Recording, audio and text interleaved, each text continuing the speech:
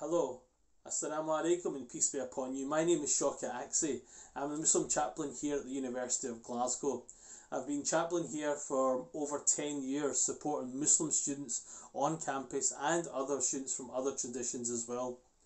Over the years and from the very beginning, as a chaplaincy service, with the help of my colleagues, myself, we hope and we have continued to support students on campus. Students who have faced many different dilemmas, personally or in relation to their education and their academia here at the university. Whatever way we can, we will do our best to support you, and we hope to continue that in whatever situation we see, be that COVID or otherwise. So as I said, we hope to continue that support even beyond the years to come for you, and we hope that you can engage with us and contact us whenever you feel there's a need or a necessity, or if it's even simply for a cup of tea or coffee to have a chat, we're happy to do that too.